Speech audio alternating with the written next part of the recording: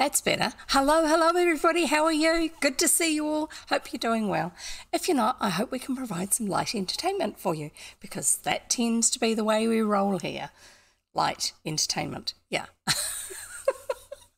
Anyway, the weird spots here are because I have some cute little Christmas lights which I've been looking for a while. Well, actually, I just wanted some cute lights.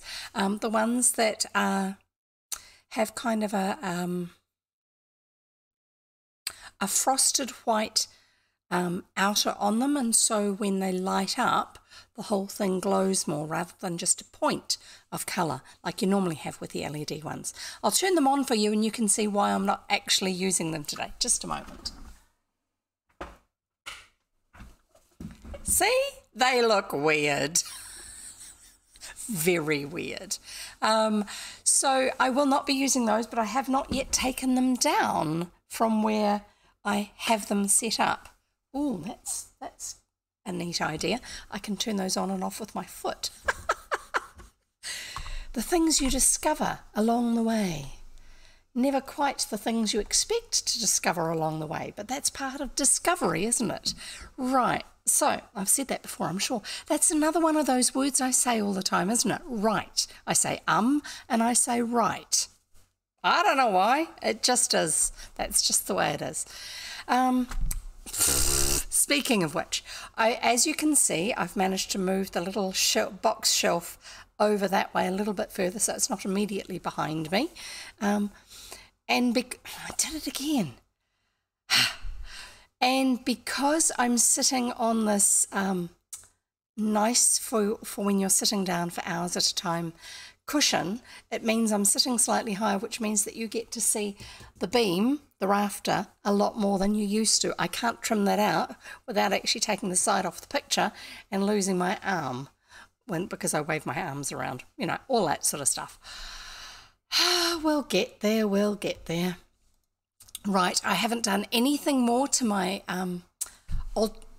there's that word again, my other layouts on my other monitor. I haven't figured out yet what it was I was meant to be doing there. I was trying to get back to what it used to be before I did the latest update, and I can't remember the way I had it. So what I am going to do while you're here with me is I am going to do a print screen and then swap to the other monitor tab and do another print screen.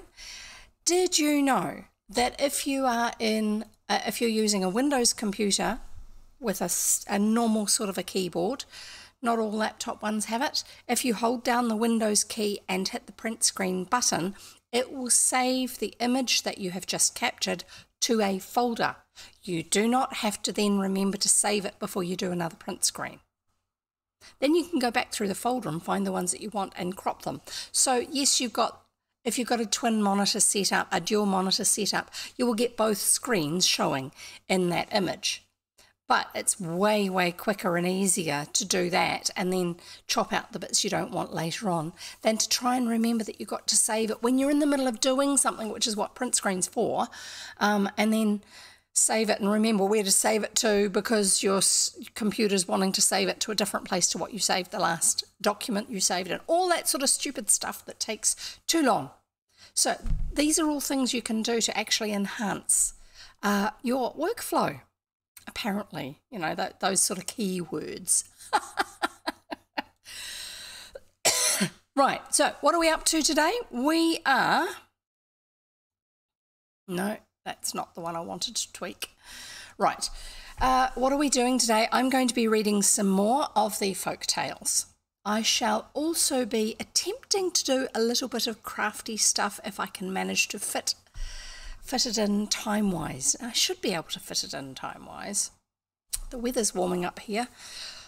I haven't yet got the skylights open again because we had really bad rain yesterday, and you get a little bit cautious when you've had a really bad rain day and a power cut. Power cut was made within the house, not actually a municipal one. But that's because we had the electrician here and something was up with our hot water cylinder. So he went to test that, and the hot water cylinder control that actually, not the cylinder itself, but there's a municipal part of the system. It's actually beyond municipal. It's a national part of the system where they used to reduce power consumption to kind of like every alternate house, or 1 out of every so many houses, for water heating overnight when most people aren't using it, to cut down the power consumption across the board. And it's something that's just part of the New Zealand system. And so what they would do is they had a little gadgety thing somewhere within the system, which meant that they could send a signal down the power line, and it would cause your hot water cylinder to run at either super low temperatures or just not run for a certain amount of time, and then it would come back on again. And it was all done automatically, and it didn't actually inconvenience a lot of people, because the middle of the night, most people are not up using hours and hours and hours worth of hot water for it to need to be reheated again. That worked it all out. It made a lot of sense. But it's not something apparently that they tend to actually be actioning anymore. And so therefore, the fact that this little gadget popped isn't a problem. And so our electrician friend was able to bypass it. But that had been why I suddenly went offline yesterday. Right, thankfully at the very end of a meeting I was doing online, but that's okay because I wasn't running that one, so it was okay to not be there for that part of it. I'd just been thinking, how am I going to get out of the last part of the meeting, because I don't really need to be here anymore. I'm not contributing anything useful. I'm not learning anything useful. I'm just being one of numbers. And then, poof, the power went off. The light, I knew it was the power because my 2 lights had gone off as well, the ones for my stream setup. These ones, if I turn them off, I disappear into the dark. Watch this. See? Those lights. And just in case you're wondering, I have actually discussed this before, but it was a long, long time ago. A lot of people on... I'll back that up slightly. No, before I do. Hi, people on YouTube. How are you? Great to have you here. Great to have you listening to the stories. Just remember, this is me chatting with my friends and reading stories to them. This is not an audiobook narration that is being done in a sound sterile space, okay? So that means I get to chat with my friends, interrupt my story reading to tell them all sorts of stuff, and do various bits and pieces, snacks and all sorts of things. And you're welcome to actually be more actively part of that by either commenting on the videos. Keep it nice, please, because they are meant to be available for anyone to read, families as well. But also, if you want to actually be involved specifically with what I do, get involved with the chat and everything like that, then go to this link here, this link, over on Twitch. Have a look at when the schedule says that I'm next going to be live, and make sure you're registered for Twitch and signed in. It's free to do so, a little bit like YouTube. And then if you go back to this link here after you've registered and signed in, and if you follow me, Twitch will tell you when I am live, as well as you being able to see on my schedule page what time it is for your time zone that I am going to be live. I Twitch 3 days a week, Monday, Wednesday, Friday, 3 p.m. New Zealand time. Whether it's summer or winter, it's whatever's on our clocks. That's 3 p.m. that I stream at. And very occasionally I won't be there, but the rest of the time I am. So that's just a hello to the YouTube people. Now, back to the ranting and the rambling and everything else that goes on, because this is a live chat that happens to have reading as part of it. What was I going to tell you? I told you about the power cut. Don't know if I was going anywhere else with that, about the power cut. Anyway, whatever. I'm here. We don't have a power cut today. Yay! As far as I know. And I still didn't adjust these images for the colouring here. I probably should about here actually introduce myself to those who are new to what I do and being here. This whole setup is slightly different to what it used to be. This is probably, what's today? Tuesday, second day, using this particular sort of a layout where I don't have a frame around it, the standard frame that I used to. So we get a few weird things like this rafter up here floating in the corner of the picture, but it doesn't go right up to the outside. As you can see, it cuts off around the edges for where my camera finishes. But that's neither here nor there, it's just random information. And yeah, I've got it placed so that the image behind me is more complete. I could move it over, but then you'd get light past the edge of my green screen, and so that would just be a bright patch in the corner of the screen. Oh, that's right. I was going to tell you about technical stuff because I haven't done that particular aspect of it for a while. If you go to my About page, one of the panels that's there, those are the little sections with heading pictures, one of the panels that's there that talks about the equipment that I use. I probably need to update it because my computer's actually better than it was when I wrote that. So I use this microphone. It is a blue Snowball, not the Snowball Ice, which is the small version. It's basically the same size as that, but it's got a thinner bit on the base there, and it doesn't pick up as well, and it doesn't have quite the same number of options on the back, which there's a switch there for different microphone pickup shape patterns. So whether or not it picks up the same amount of sound from the back as from the front, that sort of thing, which you don't really need once you're using it all the time for the same thing, but that's just one of those extra bonuses. I like my blue Snowball. It was a gift from a family member, and I really, really appreciate it. I also like the slightly quirky yet also retro look to it on the front. As you see, this sort of style, a little bit old school studio, but also round. And all the extra bits on this stuff here, is because I do not have a shock mount for it. A shock mount is what means that when this happens, hang on, I'll put it somewhere where you can actually experience it. So if I go like this, you should be getting a thumping, which is in the bottom end of the sound coming through the microphone. If I pull it away from where it's touching anything like that, you don't get anywhere near as much of that because the actual sound isn't transferring up through the physical legs of the microphone into the main sound pickup. Okay, so what I've done, that's what a shock mount does. Old school like old school radio shows, if you're seeing photographs of them, they will often have a ring like this which has springs that come in and hold this microphone that's sitting in the middle. Oh, whacked myself. That sort of thing. Modern ones, they have these cool rings that are this shape, this way, and then they have like a spider web that goes around it that holds the microphone up.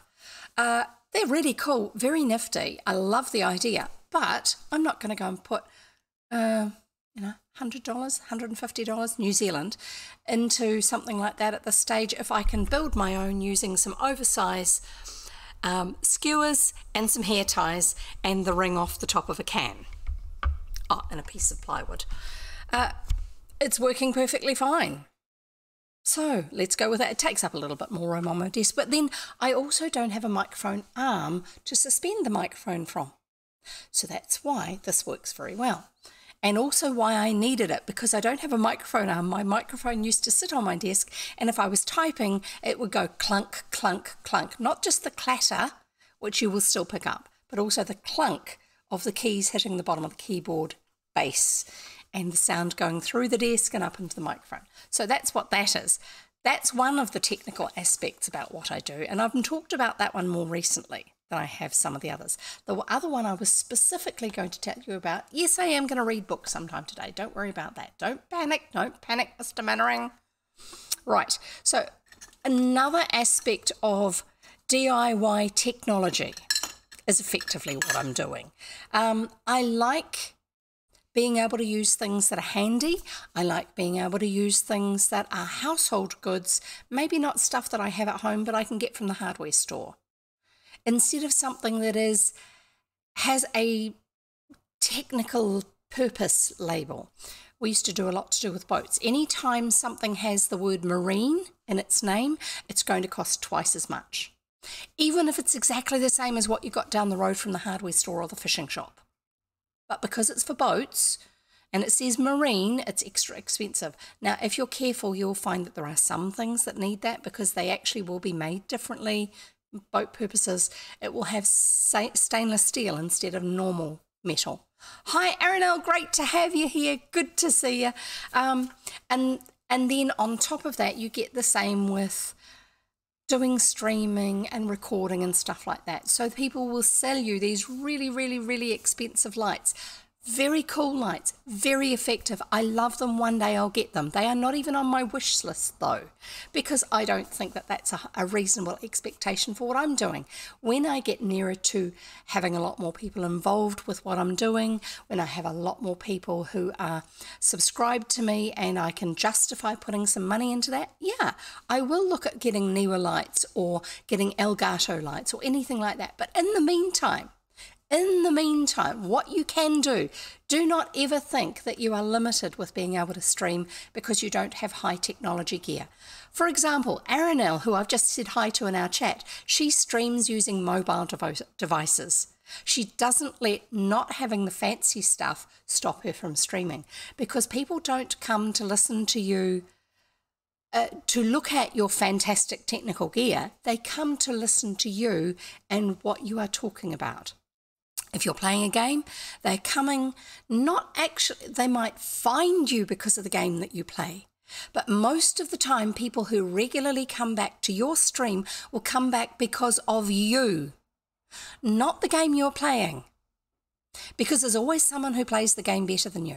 There's always someone who makes more mistakes than you that they can laugh at. All that sort of stuff. The majority of people who keep coming back and listening and interacting with you will come back because of you and the community you have built around you in your streams. So there's a guy I know who streams first-person shooter games. I can't play those to save myself. Literally, I cannot play those to save myself. I do not have the reactions needed for that sort of game.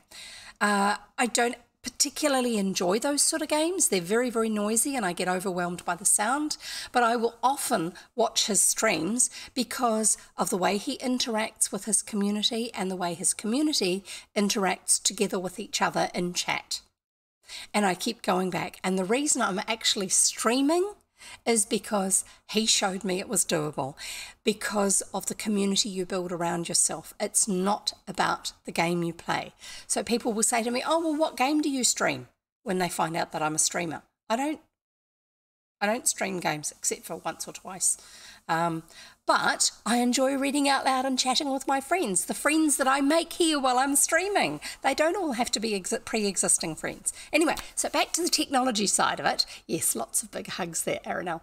I will actually do a shout out for you shortly, but I really want us to have a few more people in channel so that you get some value from me shouting out. Anyway, so what I was going to say about technology was, I don't have the Elgato stream lights or anything like that. I'm just unhooking some cables that are underneath random stuff on my desk. So I can show you. Right, so instead of having something like an Elgato key light, which is the one that it lights up your face so that you can be seen, not the accent light or the hair light or the background light or any of those other things. Instead of me having one of those, I have a bedside lamp stand with this here. I'm going to turn it off so you can see it. See, it's just this round disc. I will turn it around and take it out. We use bayonet fittings by preference in New Zealand, not the screw-in ones, just because they're so much easier to work with. So this is a Philips LED UFO light because it looks like a UFO. I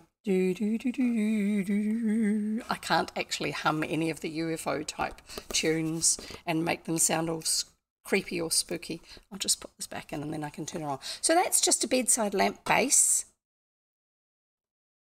And I've just got that on top. And it is literally, you saw the end of it. That is a standard light fitting base in New Zealand. And I turn that on. I don't point it directly at me because it's a bit bright for that. But I have it sitting sideways so I get a bit of spill out of the side. But also, because of where I am, my office space, you have to do what works for you. Right here is the ceiling. And it's angled the same as this rafter here. The ceiling sits on top of that rafter.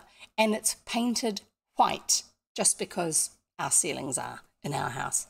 So that UFO light shines up onto the ceiling, which is at an angle, the same as this. Sorry, Quest Sprout, stand up. sit up.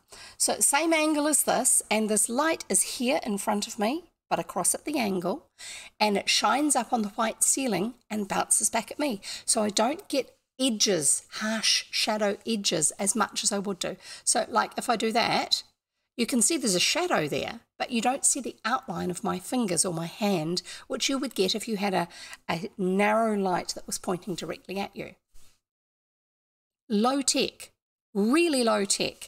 Yeah, it's not the cheapest bulb that you can get compared with a normal household bulb, but it was only like $20 or something like that.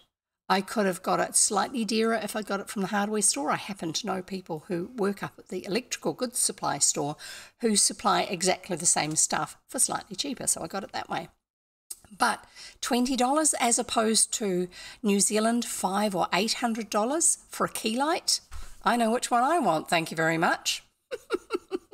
So, and the other one that I've got that I use as the fill light that does the extra bit around the edge, I should probably have it ever so slightly softer than my key light, just so that I get a little bit of contrast between the two. But the one that I've got there is a Philips stick bulb. I'm just wondering if I've got one handy that's not plugged in to show you. Just a moment.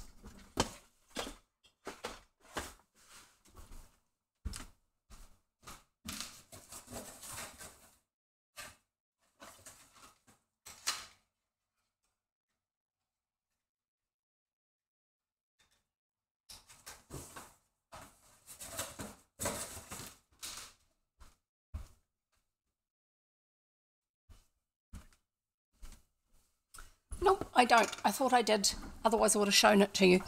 But they're basically, when you look at them side on, they're kind of a little rectangle. But they're actually round. And that one, because it's not just a round, clear glass cover, actually gives a little bit more broad spread on the light. And that one's just a little cheap equipoise or angle poise desk lamp, which only has arms on it this long, so it doesn't reach very far. Kind of like the tiny one in the Pixar little ads where it goes boing, boing, boing, boing, and then jumps on the eye and bounces up and down to push it down. Kind of like that sort of shape. And very, very similar proportions to that. And I just have this little stick light in the lamp hood, and so that's shining down towards me and also my desk. So when you're looking at my crafting, you're seeing the light from those. Speaking of which, crafting. I'm actually not quite going to start with the crafting. I'm actually going to start with putting something else together first. So let's swap to another camera angle.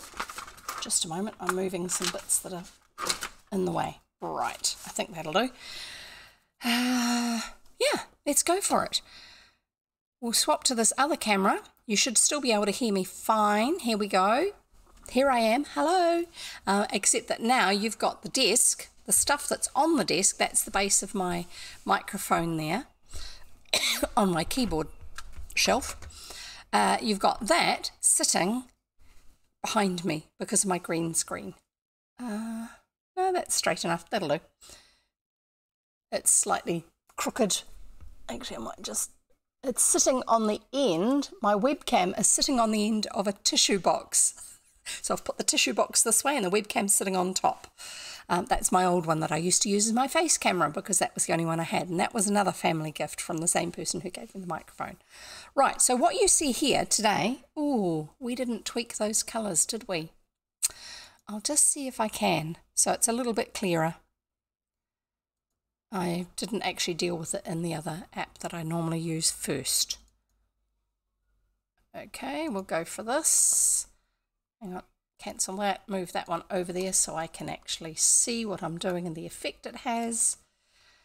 And we will go contrast. And I'll put my hand there so I can see.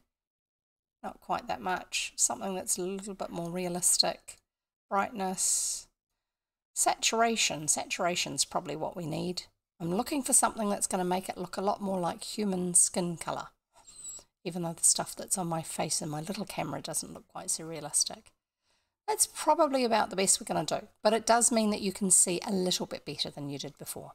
That'll do. Okay.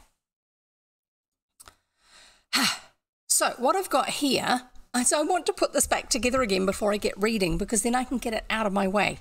So what I've got, try and get my microphone cord out of the way now. Get my little box of screwdrivers out. And the two tips I need are a very small Phillips, not the smallest, and the next one up.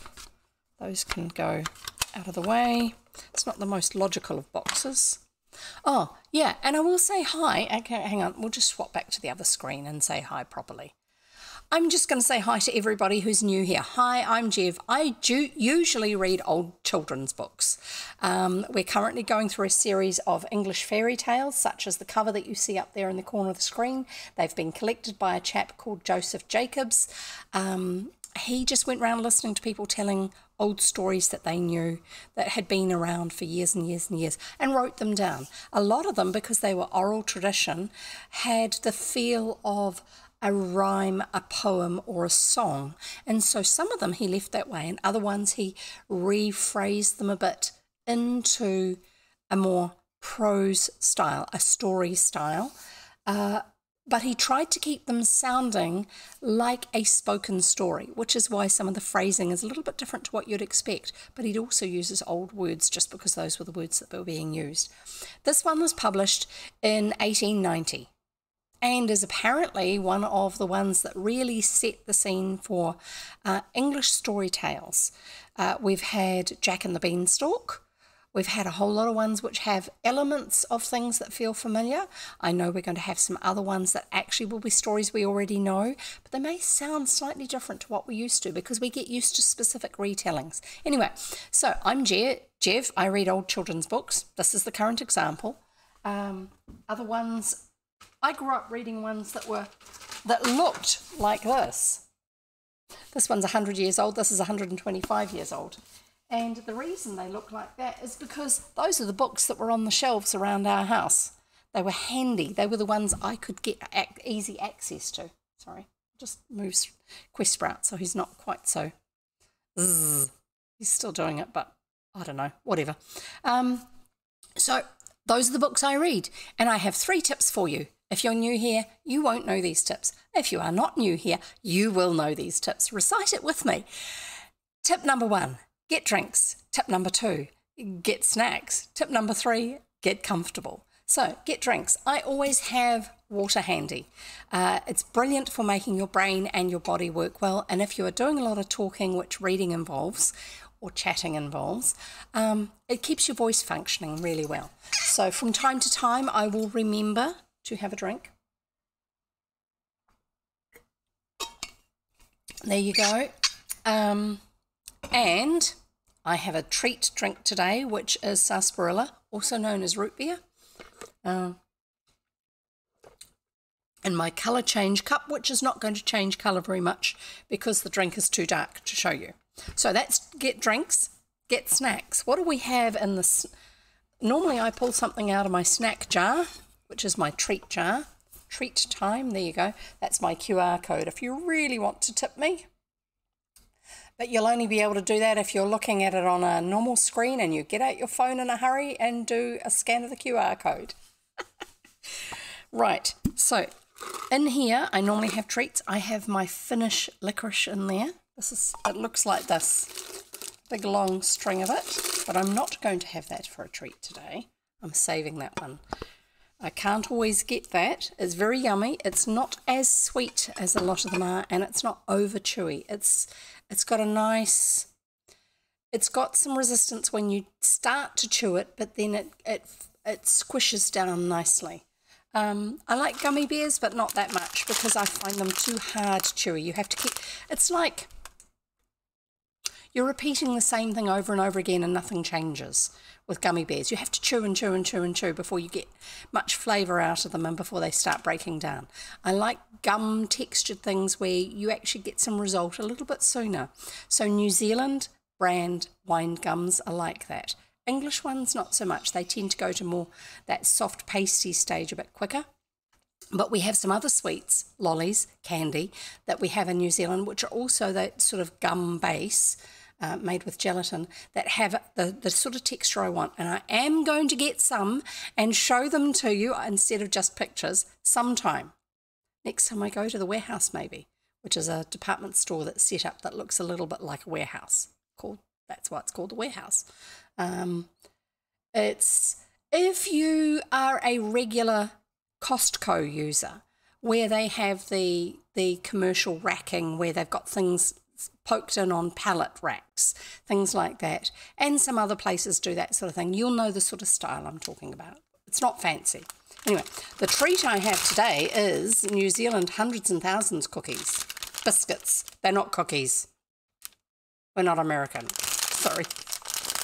We love you very much, but you got it wrong. They're not called cookies. They're biscuits. This is the ASMR part. This is the snack ASMR.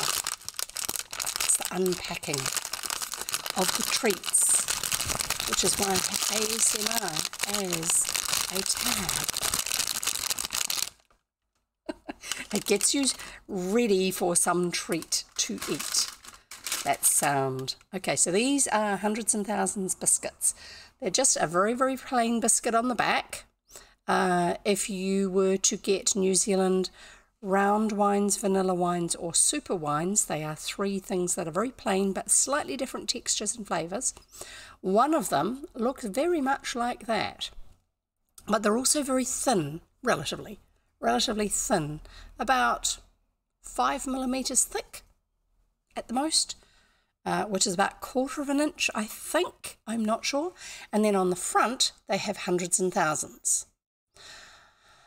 Nonpareils or sprinkles, but they're not the long sprinkles, they're the round sprinkles. Hundreds and thousands. That's what those are. And then all embedded in pink icing. So that's today's snacks for me. And now's your opportunity to go and get your snacks if you didn't bring any, if you forgot. Arianelle's trying out all of her favourite emotes that she's able to pull in from elsewhere because she's subbed. I'm glad you're enjoying that. It's good. It's lovely to see them. I really want to have something that works like a hype cup, which gathers little icons like your profile picture and stuff like that. When someone subscribes or follows or any of those things, gives bits, that sort of stuff. A hype cup will capture the images for that and just have them sitting there. And so it's a fun way to actually see what's going on.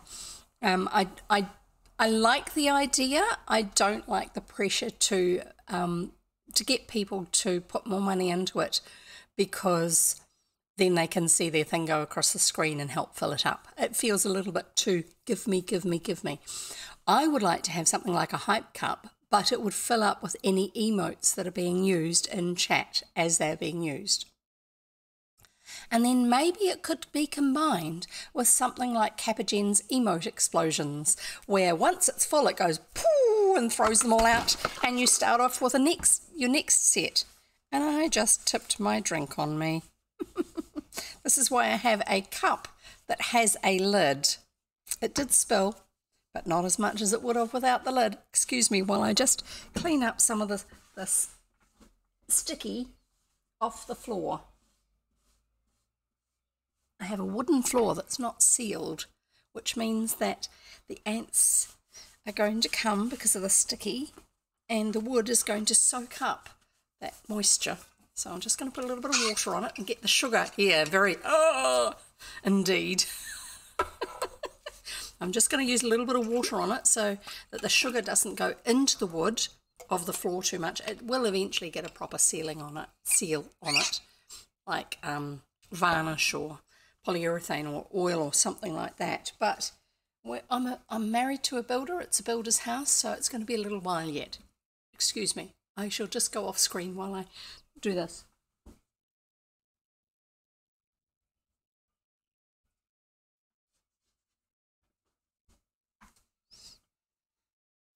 But as I say, I am very, very pleased. I have a lid on my drink cup. Anyway, so that was all because I was waving my hands around, talking about emote explosions from the hype cup. That would be a really cool way to empty it once it's full, and then the next set of emotes that come through would fill it up again. And you know, if it would automatically empty itself when it needed to by going, whoo, that would be cool.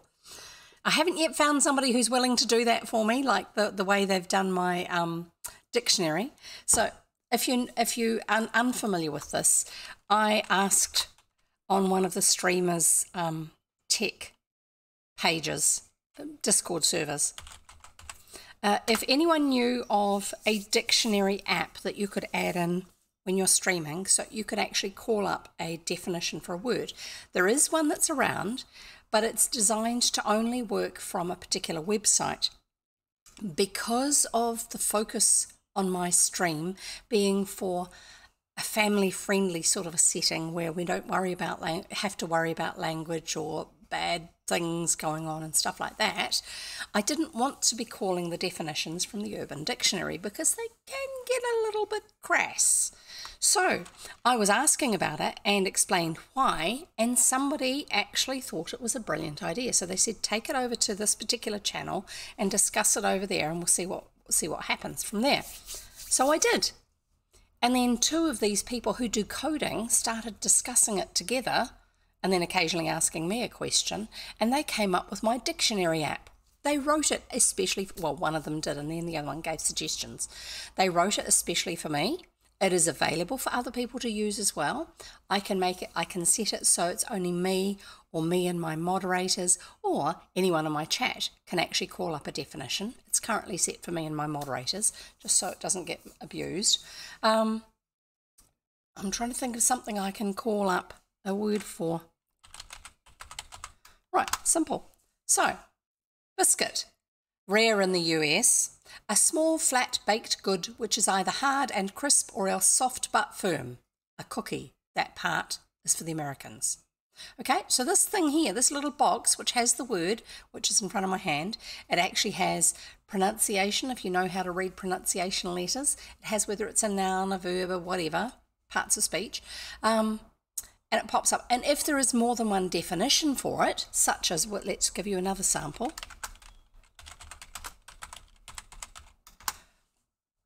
Cookie, a small flat baked good which is either crisp or soft but firm.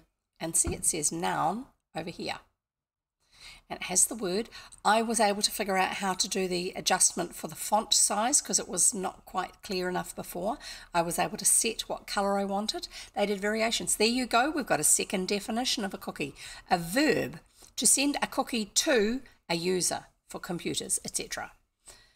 So there you go. That was part of the rebuild of the widget that they made for me, was to be able to bring up a second or a third definition and to be able to set how long it shows on screen for, as well as the colour, as well as having that background on it, because originally I had to put a background piece of stuff behind it if I ever wanted to use it. Just things like that. So that was really, really cool because I asked a question. There was nobody who had something like that, and so they actually wrote one up. And they let me know every now and then if they've done an update to it. If you want something that's purely plug and play, it's not quite. You download a bunch of files, you copy the text in each file and put it into the right place in Stream Elements, and then it works. It's really cool. I like it. So I talk about things that I would like to be able to access for using on my stream, because you never know. Sometimes people will hear you and do something about it. There you go. And I deserve a mouthful of that root beer after cleaning up the mess. Right. So we'll go back to the other page. Oh, no. I did two. I did drinks, snacks, comfortable. Get comfortable. If you're going to listen to a story or watch someone making fun of themselves or anything like that, it's a good idea to get comfortable if you want to be there for a while. So whether it is a nice cushion, a pillow under your head, a blanket fort, especially if it's cold where you live, slippers, along with your nice cup of hot chocolate, for drinks, and your cookies for snacks. Whether it's your squishmallows and your other soft toy friends to keep you company, whatever it is, find something that's going to help you be comfortable so you can enjoy, you can listen without being distracted by being uncomfortable. That's that sort of stuff. That's really what that's all about. I will give you some more information a bit later on if we get some more people arrive, people who I don't usually have here, or people who I think it might be something that's worth them finding out about, because sometimes that happens too. I shall carry on back over here. I'm just looking at my other monitor in case it's something I need to have dealt with. I will put up on screen a couple of things. So,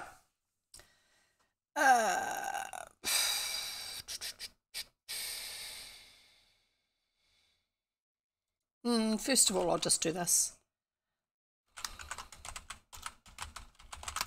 So there's a couple of things that I'm putting up on screen now. The first one is my disclaimer.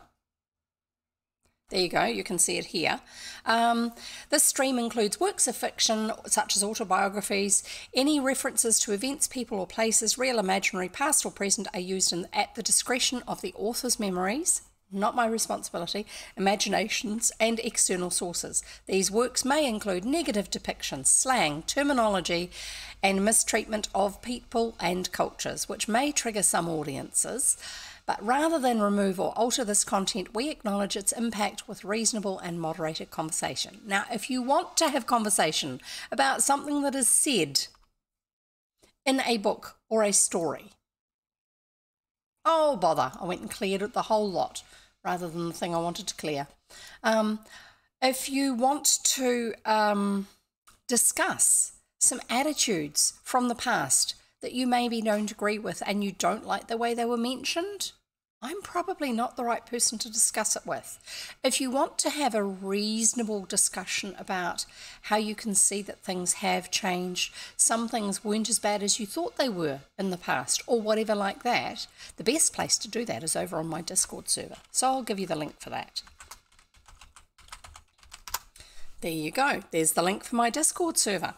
And if you're still looking for it and you can't see it on screen because of the way you're looking at it, my Twitch About page has a link for it, and on YouTube it's on my About there, but you have to scroll down to find that one.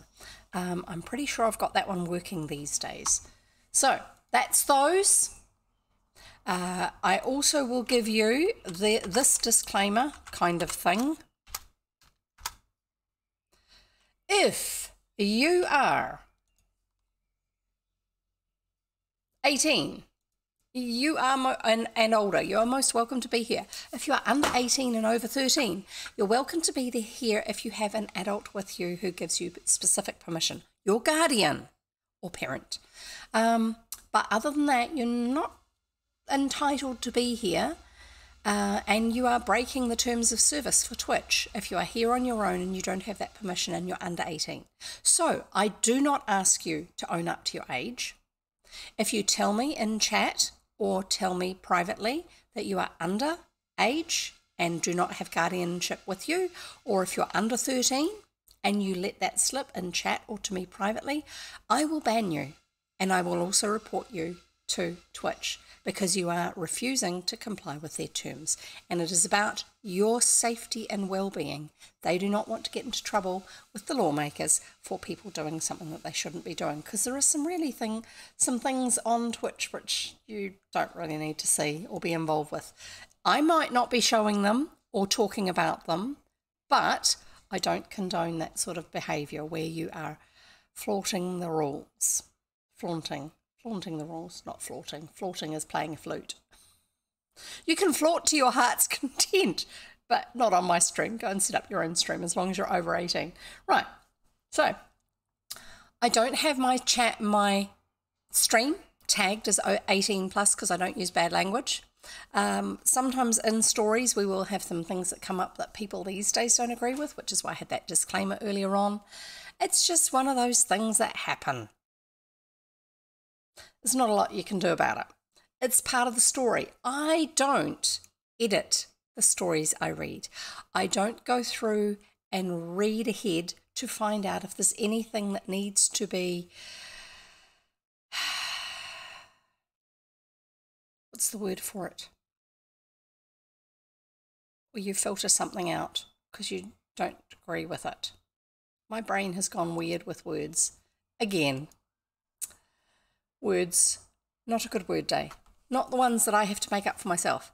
Yeah, so I don't go through and say, oh, well, I don't agree with this. I totally trash what they're saying and we're not going to do that. But I don't do that. I don't filter all that stuff out. There are 1 or 2 actual words I don't use that will be written in a story just because they really are quite intensely not acceptable these days, and it's easy enough to spot them and just avoid them, substitute something else.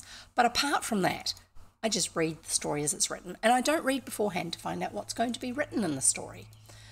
There was something else to do with my saying everything to everybody beforehand.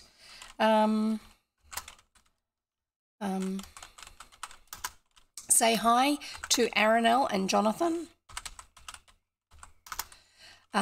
Go and follow them on their channels, subscribe to them.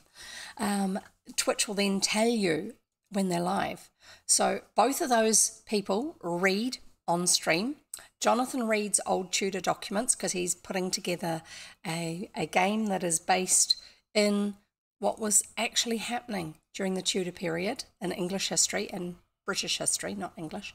And Arinelle reads choose your own romance, adventure stories, manga things and cartoons and other things, all sorts of stuff. I'm not good with words for those, sorry. I should have just read my little description there. She reads romantic and choose your own stories, games casually, and more. So Jonathan also games as well. Not everybody just reads. I don't really just read anymore. I basically do just chatting and then chuck some reading in there. It's not the intention, but we'll get there with the story in a minute. But what I want to do is go back to my other screen and put this gadget back together so that it's out of the way, because if I don't put it together today, I'm going to lose the bits and I might as well just throw it away. So what it is one of those mug warmers. It's not a particularly good one. It was cheap, but I pulled it apart to see how it worked. I didn't actually take the circuitry apart, so it should be okay. But we'll see how it goes, and you can see my workspace. So here we go. We're back here again. I'll just get the cord out of the way. This is the base, and it's, of course, silver coloured. I'll get some of the muck out of the bottom of it. Actually, I've got a giant paintbrush here that I use for dusting things. I'm not going to dust it over my desk. I'll dust it over here nearer to the bin just to get the muck out of it. Did you enjoy that loud bang in your ear when I hit the microphone stand? I thought so. Now I've got to remember which way round that went. This is the top. This is the bit. You should be able to see yourself in there in a minute if I point it at the right place. There's one camera and the other camera is up there somewhere, doesn't matter. So that the back of that is the metal plate which sits on the heating pads. I'm going to turn it round 1/4 of a turn and sit it back in place so that the little heating elements, oh no, they're not exactly the same. I thought they were. See if I can turn it a 1/2 turn then and see if it fits. No, I have to put it back the way it was, if I can find it. Yep, it's back the way it was. Right, so that stuff there is, that whitish, creamish stuff there is probably meant to help it to not melt the plastic bits that the heating elements are sitting on. That's these here. And let me tell you now, they have been melted. There they are. See if I can get it a bit clearer. They have been melted. That brown around the edge. That's it. So I'm going to put this in here, which goes this way. That goes there. That goes there. I think. Oh, yeah, and I've got the little lights on this end. The indicator lights that I have to line up. That's what's in the way. I'm glad I've got a limiter on my microphone, otherwise I'd be blasting your ears out since I'm leaning so close to it. So over here I've got my little screws. I've got some small ones and some big ones. Cat just walked past, but he's gone down to the other end of this space. Sorry, something distracting me, a bit of fluff on my shoulder. So what I'll do is I'll put in the small screwdriver bit. Unfortunately, this camera I can't zoom with unless I just literally change the size of the image in my overlay. So once these are back on here, magnetic tips. Once this is screwed back on, then I can make it fit properly into the other half. It shouldn't be a problem because they're just slapped together in a factory, or they were 5-10 years ago. This one's an old one actually. Back in the days when we just had standard USB. Hello, how are you? Hey? I wish I could show you to the others. He's a lovely cat. So if you saw my Instagram post that I was going to be going live today, soon-ish, then you will have seen 2 pictures of Mr. Theodore. That's who I'm saying hello to. He's gorgeous. He's probably Maine Coon or possibly Norwegian forest cat. But he and his whole litter were abandoned on a city street down in the city, down in Auckland, and were picked up by the SPCA, which is kind of like the RSPCA, but it's the New Zealand one, so it's the SPCA. This goes, oh, that's where the power goes. This one goes here. And sits. I didn't realise that this one actually had a, in there, that one, I can use an external power source instead of having to use the USB one. Didn't know that. Well, I probably did at the time when I got it. And in here, under where the feet are meant to go, is where we put in the other screws.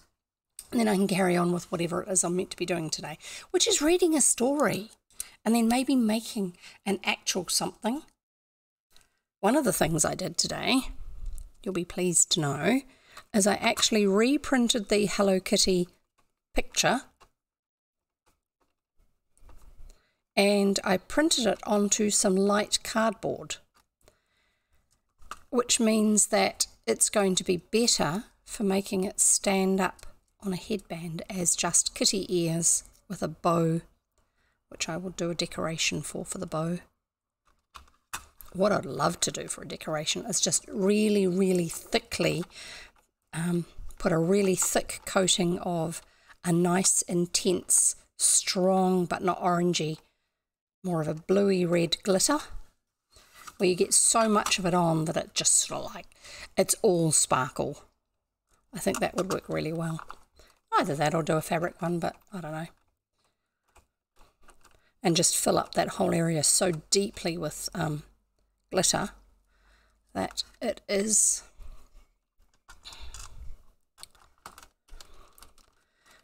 very obvious that it's that kitty bow. We'll get there. Right, and that is all back together. And it's only got its little slight rattle from the pins where I put it together. See if the little feet will still stick in. I don't know if they will because I'm pretty sure that the, whoops, that's the sticky side, I think. Yep, that's the sticky side. It's sticking to my finger. It's just a little tiny disc of foam with self-adhesive on one side, and this one I think the adhesive is totally given up.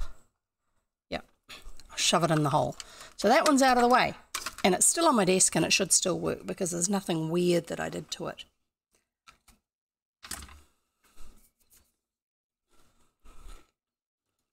Come back over here and I'll carry on eating my hundreds and thousands biscuits and put away the screwdriver tips.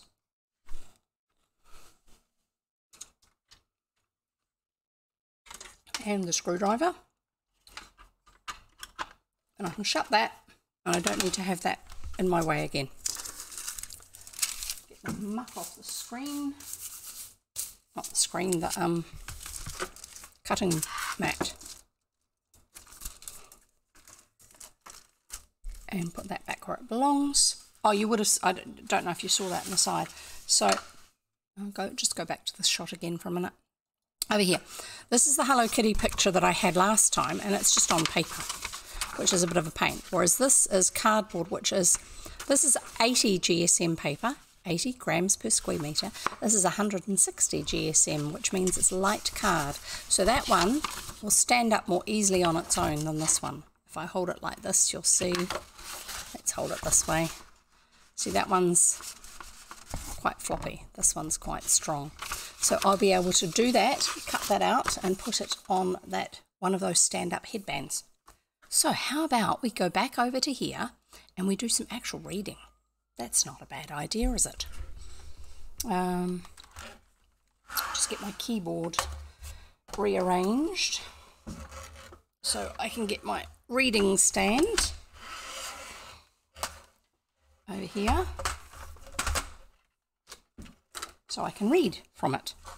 Mouse, yes, in the right place. I really wish I could show you the cat, but if I tried picking up my webcam to show you, we'd spend all of the rest of the streaming session trying to let's read books, says Aranel. Aranel's ready to go, raring to go. I'll just move this over here. That's a better location for it. Okay, let's read. And don't forget, I've also got those redemptions on ears. If coleslaw arrives, please make sure that I know that coleslaw's here, because there's a redemption that she put through just before the end yesterday that I didn't see. And Aranel's gone and redeemed the ears. So, okay, we will do that one. But if you see coleslaw, make sure I know, because I need to do the redemption that she initiated last time, which I didn't quite see because it's right at the end of the stream. The first thing I need to do is come over here and find my picker. Turn it on. My brain has gone, oh yeah, right. I have to do the interact thing. Make that a bit bigger so it fits. And we go spin. What are we going to get today? What is it? What is it? What is it? What is it? What is it? Unicorn. We haven't had this one before. This is the proper unicorn one. Thank you, Aranel. That's lovely. Here we go. The Aranel that I've got in here. No, I don't have an Aranel in here. The unicorn one is, I'll dig through the box until I find it. This one. They're kind of like all tangled up now. I think I might need a bigger box. This one. And I can put the other ones, which I didn't put away last time because there's too much going on, back in the box. And we'll pull up the egg timer. There you go. Oh, I'm going to have to move my picture down, aren't I? Except that it's not going to get that. Okay, I'll just have to sit down like this. There you go, so you can see it. It must have a little bit of green right up on the top. Yes, it's got a little bit of green on the very top of my of the horn there. It's got a little bit of green in the shine there, which is why it's disappearing. Cute. And I like, this is lace, and these are little fabric flowers, as well as the rainbow colour here. I really like this one, and it was just from our warehouse shop along the road. I like the fact that I can get some cute stuff there, and it's not really expensive. Now I need to pull up the egg timer. Come on, where are you, egg timer? Turn you off and turn you on again. I'm pretty sure I've got the egg timer here. Why is that not showing?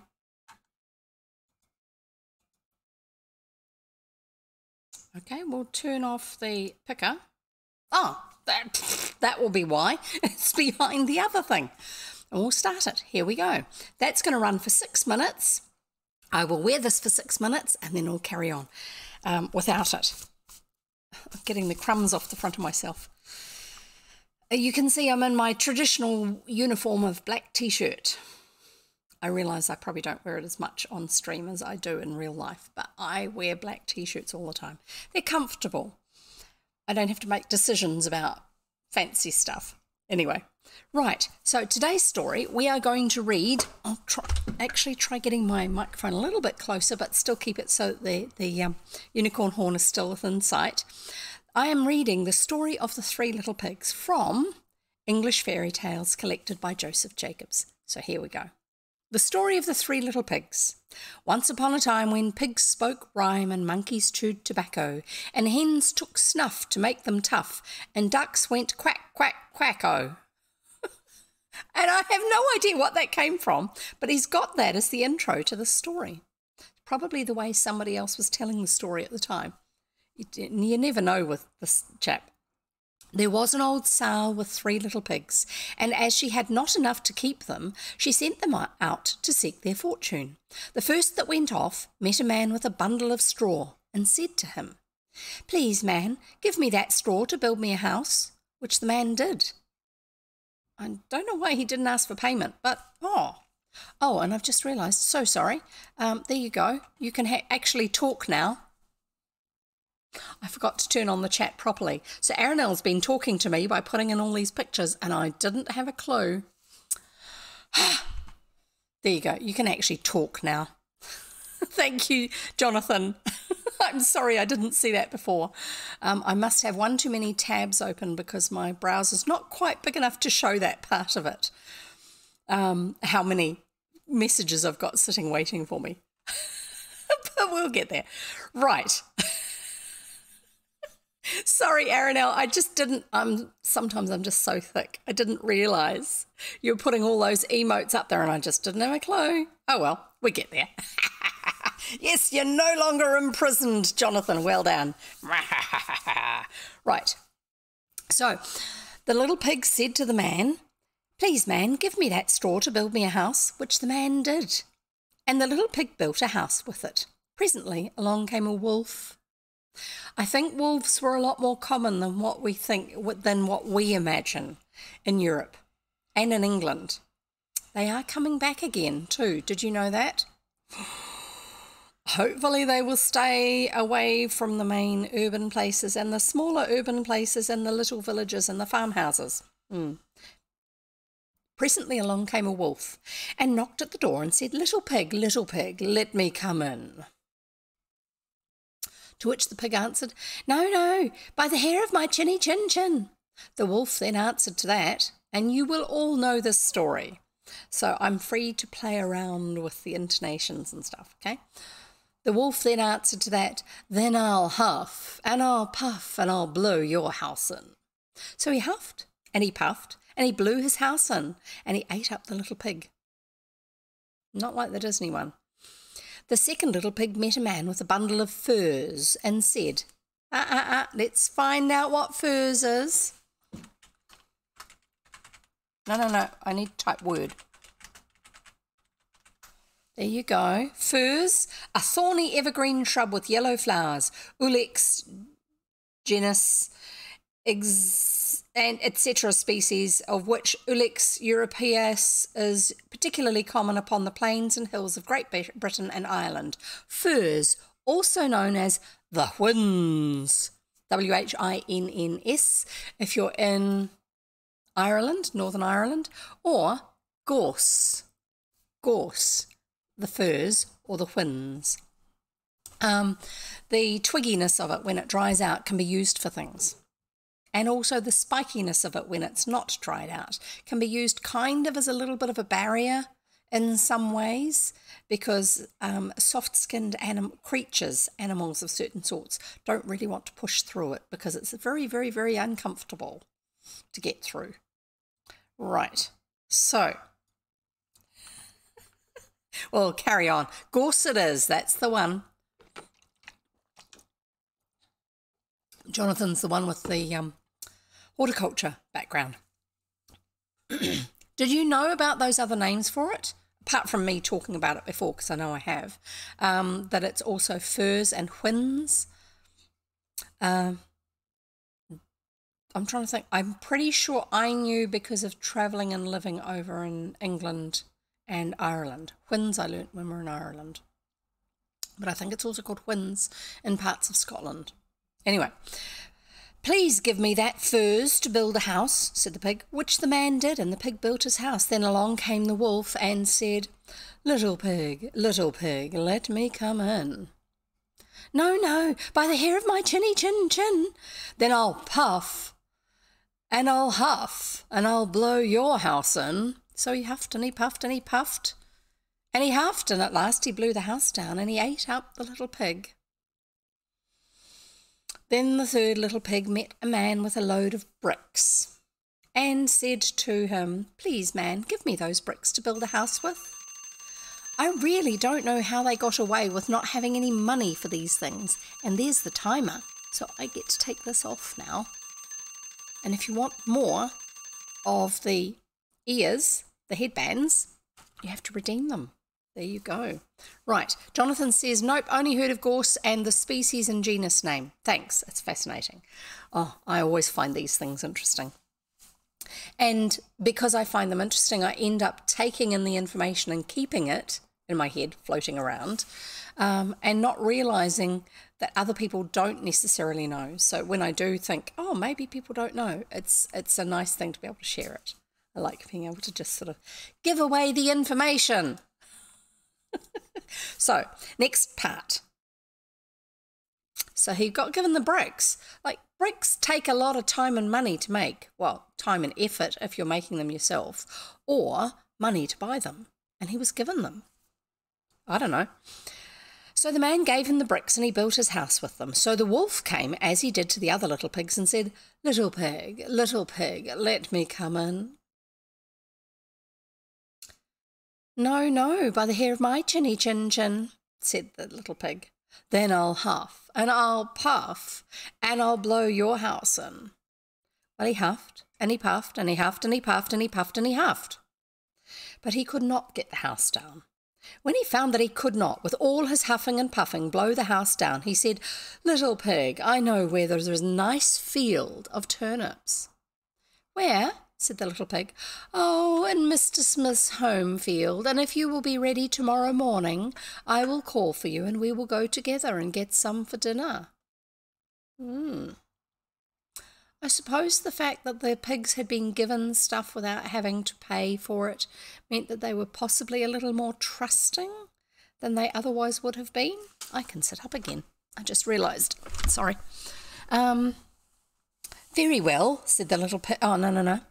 If you will be ready tomorrow, I will call for you, and we will go together and get some for dinner. Very well, said the little pig. I will be ready. What time do you mean to go? Oh, it's 6 o'clock, said the wolf. Well, the little pig got up at 5 and got to the turnips before the wolf came, which he did about 6, and who said, little pig, are you ready? The little pig said, ready? I've been and come back again and got a nice pot full for dinner. The wolf felt very angry at this, but thought that he would be up to the little pig somehow or other. In other words, be able to outsmart him. So he said, little pig, I know where there is a nice apple tree. Where? Said the pig. Down at Merry Garden, replied the wolf, and if you will not deceive me, I will come for you at 5 o'clock tomorrow and get some apples. Well, the little pig bustled up the next morning at 4 o'clock and went off for the apples, hoping to get back before the wolf came. But he had further to go and had to climb the tree, so that just as he was coming down from it, he saw the wolf coming, which, as you may suppose, frightened him very much. When the wolf came up, he said, little pig, what? Are you here before me? Are they nice apples? Hi, Blue, great to have you here. Yes, very, said the little pig. I will throw you down one. And he threw it so far that while the wolf was gone to pick it up, the little pig jumped down and ran home. The next day the wolf came again and said to the little pig, little pig, there is a fair at Shanklin this afternoon. Will you go? Oh, yes, said the pig. I will go. What time shall you be ready? At 3, said the wolf. So the little pig went off before the time as usual and got to the fair and bought a butter churn, which he was going home with, when he saw the wolf coming. Then he could not tell what to do, so he got into the churn to hide. And by doing so turned it round, and it rolled down the hill with the pig in it, which frightened the wolf so much he ran home without going to the fair. He went to the little pig's house and told him how frightened he had been by a great round thing which came down the hill past him. Then the little pig said, "Ha! I frightened you. I had been to the fair and bought a butter churn, and when I saw you I got into it and rolled down the hill." Then the wolf was very angry indeed and declared he would eat up the little pig and that he would get down the chimney after him. When the little pig saw what he was about, he hung on the pot full of water. He got the pot full of water and hung it on the chain over the fire and made up a blazing fire. I'm just explaining the weird phrasing he uses. And made up a blazing fire, and just as the wolf was coming down, took off the cover, and in fell the wolf. So the little pig put on the cover again in an instant, boiled him up, and ate him for supper, and lived happily ever afterwards.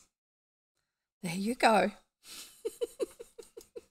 I would say the previous two were kind of like not the brightest little pigs. So I'm imagining, I don't know about you, but I've always imagined when he talks about he hung on the pot full of water. What I think is that it was one of those pot cranes, I think they call it.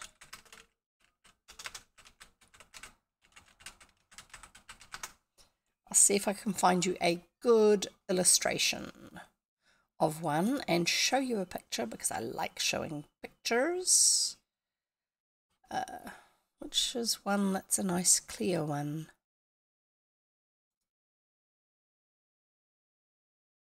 No, that one's cobbled together from lots of other pieces.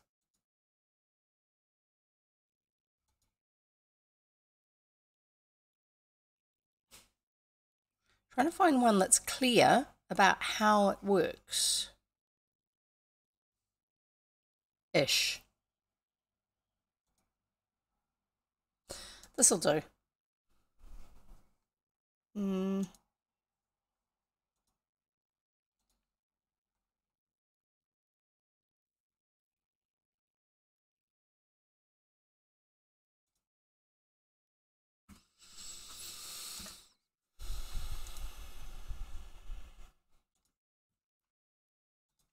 Right, save that one.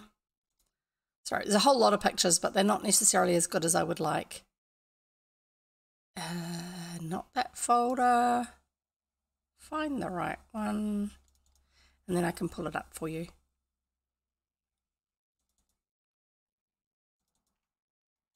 And I haven't put up any jigsaw puzzles for you either, have I?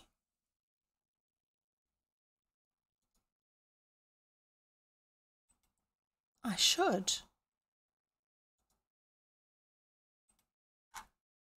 Save this one and then I can show it to you in use, the same sort of thing. Right, here we go. Find the illustration and show you. Find the right folder and then we shall have the picture.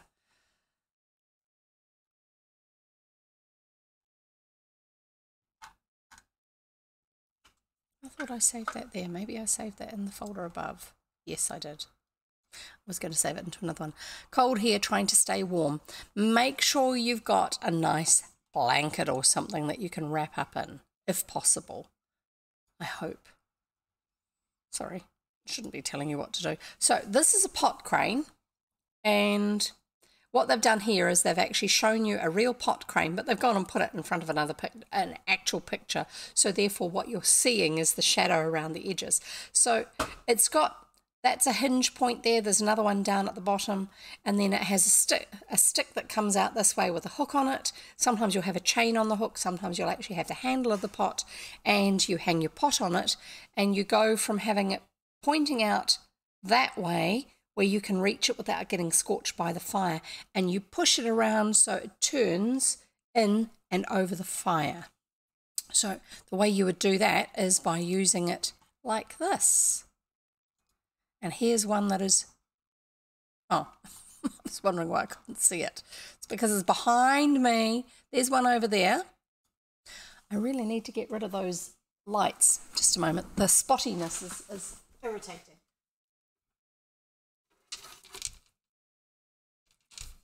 There-ish.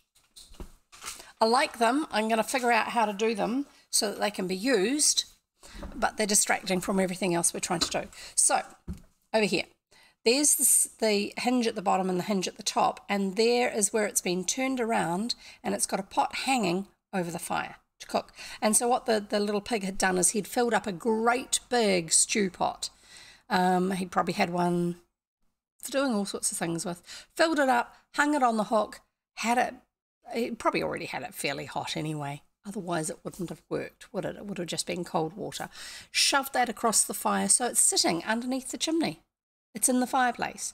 And so the pot is underneath the chimney. Took the lid off. Woof. Scorch. Lid on. Wolf stew for dinner. There you go. Not what I would have thought of doing for dinner. Not what I'm going to be having for dinner tonight, which I think I'm going to be having dumpling soup. Again, I had that last night. We made it up with some frozen dumplings and some stock mix, beef stock mix, which was very yum. It's just one of those things. Right. So, next story, hey? Let's do it. Let's see how many pages it is first before I make a decision. So 5 pages. We can cope with that. We can do that. Yeah, it's doable. Definitely doable. This is, by the way, that image in the background there is a whole stack of firewood that I found a free stock photo of, and then made it so it wasn't quite so dominant. But I liked the texture of the ends of the firewood in the stack. So that's why you've got that behind me. Right. We are reading English Fairy Tales, collected by Joseph Jacobs. This cover here is the book. One of the covers it was produced with was published first in 1890, and this chapter is called The Master and His Pupil. I don't know if it's a fairy tale I know at all, so we'll read it and find out. There was once a very learned man in the North Country who knew all the languages under the sun and who was acquainted with all the mysteries of creation. Okay. He had one big book bound in black calf, that's calf skin, like a type of leather, but it's extra fine, and clasped with iron, and with iron corners, and chained to a table, which was made fast to the floor.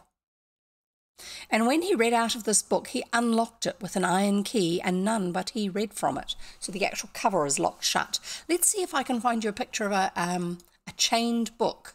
That is something I haven't directly seen, but actually no, I have in some historic places.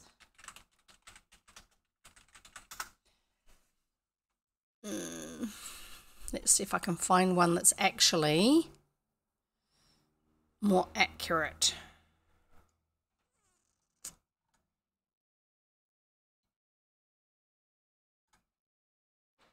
Most of them are like people are doing graphics and trying to make them seem interesting. That's not actually what we're after here. But they used to chain books to shelves so that they could not be stolen. Okay, this one will kind of help us, this image. So we'll save this one. Make sure we save it to the right folder this time. And find the illustrations here. And this will help us to understand what he's talking about in this story. Just need to make that a little bit smaller so we can see it. Right. Whoop, wrong side. I'm still not used to that, am I? That one and that one. There you go. So these are chained books. See, there's a chain there that goes from the cover up to this one. In this case, it's to a bar where the reading shelf is. And then they've got clasps here. So this chap had a lock on a clasp like down here, and then he also had the book chained to his table, and then his table was bolted to the floor so nobody could steal it. What's in this book that he has to chain it up? How dangerous are the contents? Anyone who's read Terry Pratchett's book, I think it's The Colour of Magic, or the sequel to that one, might be getting a little bit of a vibe off this idea. The whole idea of having to chain up the books was interesting. Initially, I think it was really just to stop people stealing them, because books were handmade, hand-lettered, not just printing press. This is long before the days of printing press, and so therefore they were incredibly valuable. And often there would be a church or a political organisation or an important person who just wanted to own it, and so they would deviously find a way to steal it. So sometimes books were chained. So we'll find out what he's doing about this. Here we go. When he read out of this book, he unlocked it with an iron key, and none but he read from it. For it contained all the secrets of the spiritual world. It told him how many angels there were in heaven.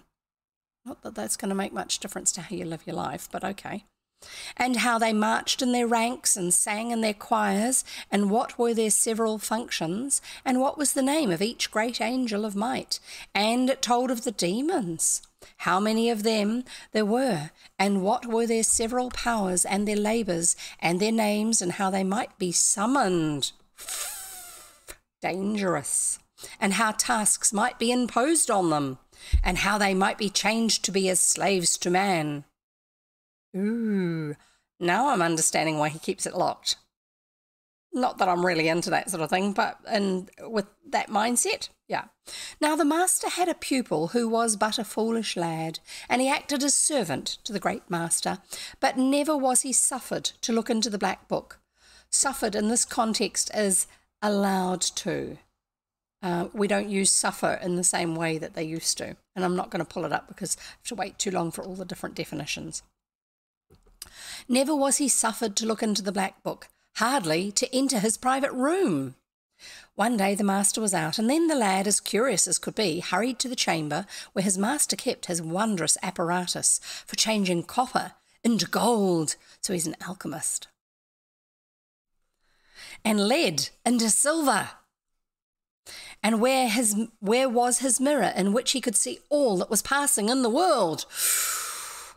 And where was the shell which, when held to the ear, whispered all the words that were being spoken by anyone the master desired to know about? Sounds like this is a real wizard or a magician to me.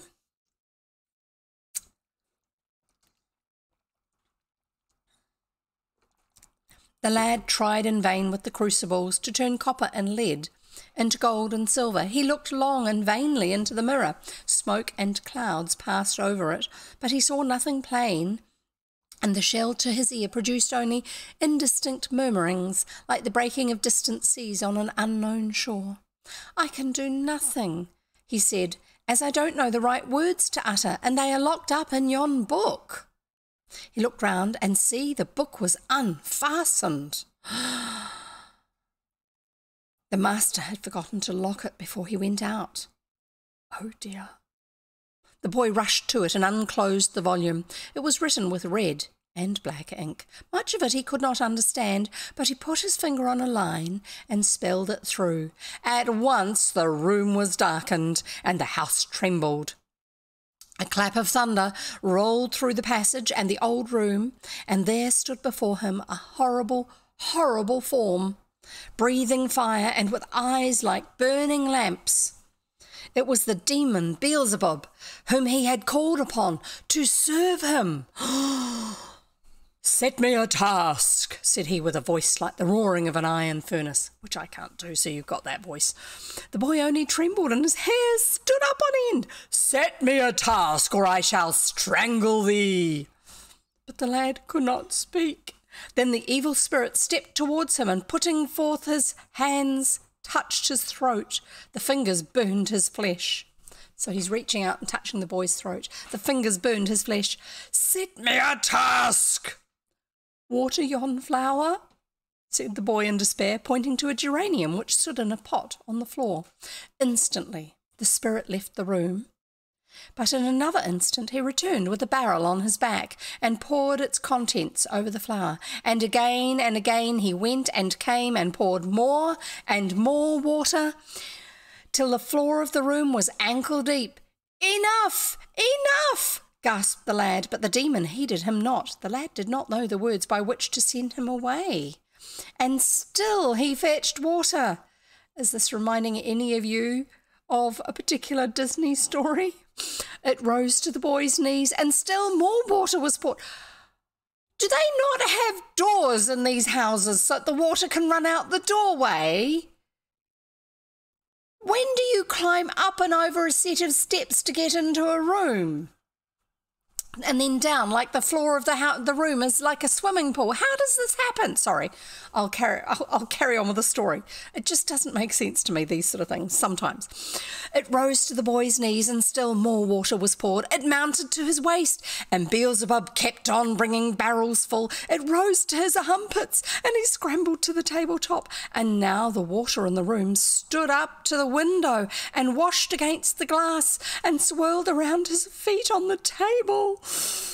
It still rose. It reached his breast. In vain he cried. The evil spirit would not be dismissed. And to this day he would have been pouring water and would have drowned all Yorkshire. But the master remembered on his journey that he had not locked his book, and therefore returned. And at that moment, when the water was bubbling about the pupil's chin, rushed into the room and spoke the words which cast Beelzebub back into his fiery home. The end of the story. That one is just... Yeah, okay, so go on. Tell me which one you think it is. Which story does that remind you of? I think it was probably this or another one that's the same sort of basis, was the origin of the Disney story, the Disney animation.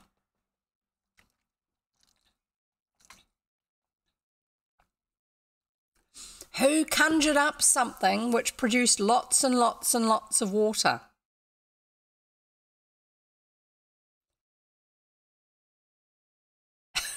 Good, I'm glad you've got a cup of tea there, Blue. That's great.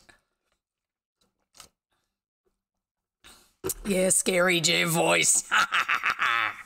I'm not doing pirates today, am I? I'm not meant to be doing pirates today. Yeah, The Magician's Apprentice, The Sorcerer's Apprentice.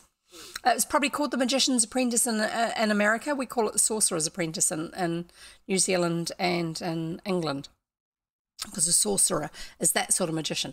To us, a magician just sounds a little bit like the guy who entertains kids at a birthday party, whereas a sorcerer sounds really, really serious and dangerous. That sort of idea. Anyway, yeah, absolutely. Mickey Mouse.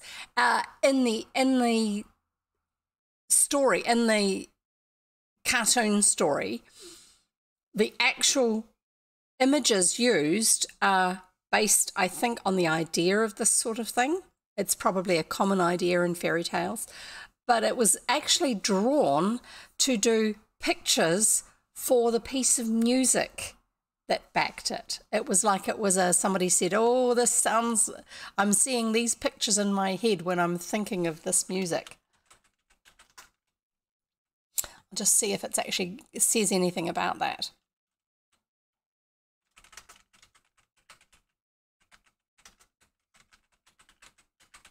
Let's see if I can get it. No, I don't want the modern version.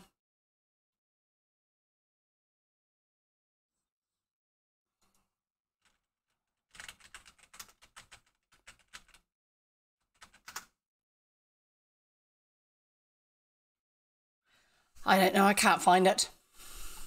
But it's definitely based on a particular piece of music.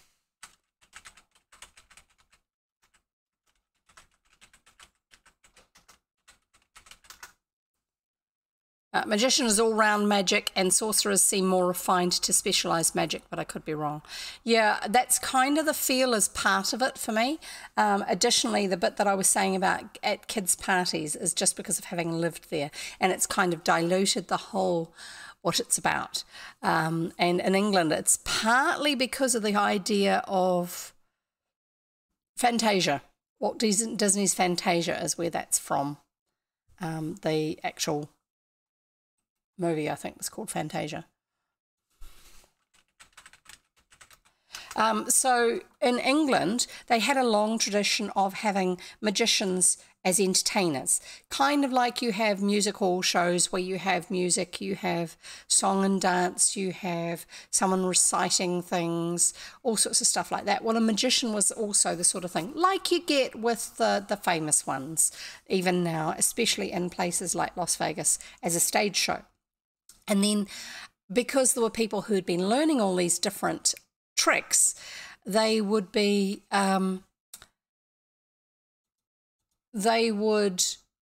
you get a whole lot of people who've got skills and they want a little bit of money, they want to do something which they can use, and so what they would do is they would then hire themselves out as a children's entertainer. That's what that was about, that part of it.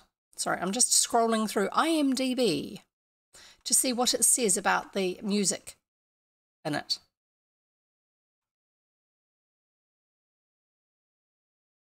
Come on. I clicked there. You're not doing anything. Okay, so in Fantasia, there's a whole lot of pieces of classical music because that's what they did.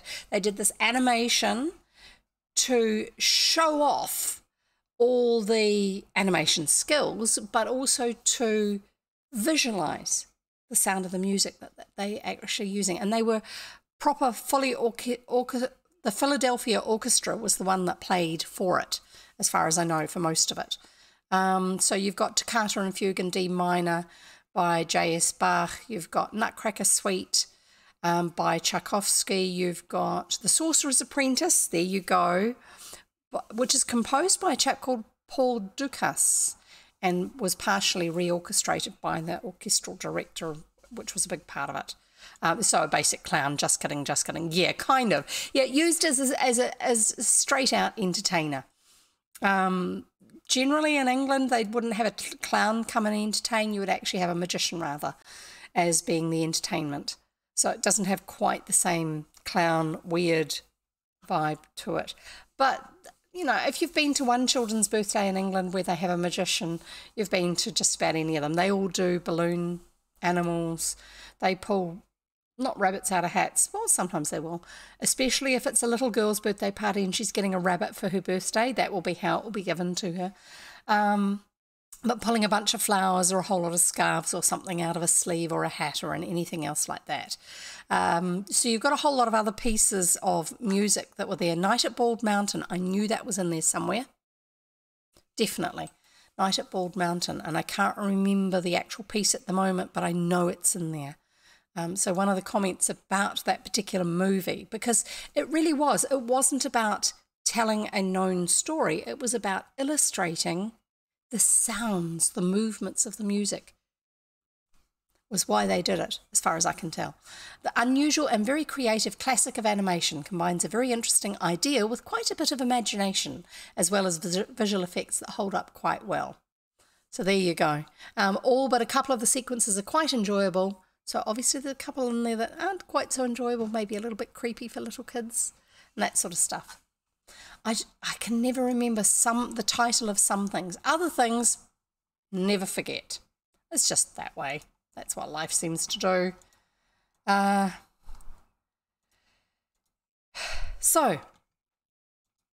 It's 25 to 5 here in New Zealand.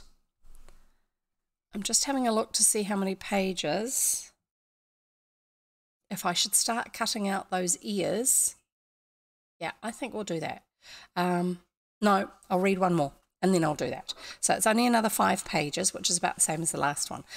I'm finding it really interesting reading these old stories and having things like these memories of Fantasia with the Sorcerer's Apprentice section of the story.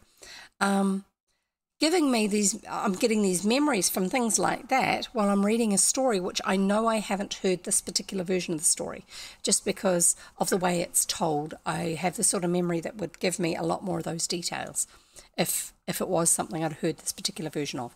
So this one is called Titty Mouse and Tatty Mouse. So there you go. Titty Mouse and Tatty Mouse both lived in a house. Oh, this is a rhyming one with rhythm. Titty Mouse went a-leasing and Tatty Mouse went a-leasing, so they both went a-leasing. Titty Mouse leased an ear of corn and Tatty Mouse leased an ear of corn, so they both leased an ear of corn. That's where you're renting something, but for a set term usually. Titty Mouse made a pudding and Tatty Mouse made a pudding, so they both made a pudding. And Tatty Mouse put her pudding into the pot to boil. Oh, she's first. But when Titty went to put hers in, the pot tumbled over and scolded her to death. Ah! Then Tatty sat down and wept. Then a three-legged stool said, Tatty, why do you weep? Titty's dead, said Tatty, and so I weep. Then said the stool, I'll hop. So the stool hopped. Yes, sad. Then a broom in the corner of the room said, Stool, why do you hop?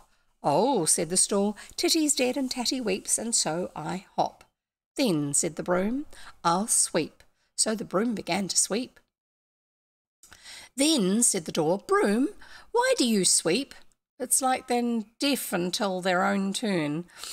Why do you sweep? Oh, said the broom, Titty's dead and Tatty weeps, and the stool hops, and so I sweep. Then, said the door, I'll jar. So the door jarred. I think in this context that means kind of like just swinging. I mean, go,